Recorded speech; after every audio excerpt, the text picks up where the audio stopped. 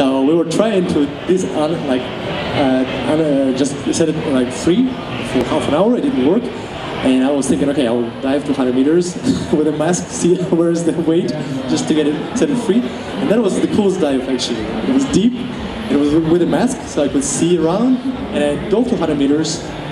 And it took me a couple of seconds to remove the rope from got caught up in the stones. And then I was going up with a mask and I could see the landscape at 100 meters, and the water is super clear in Red Sea. And I was looking at this landscape, like stones and things at 100 meters, and I was thinking to myself, oh, this is the coolest dive of my life actually.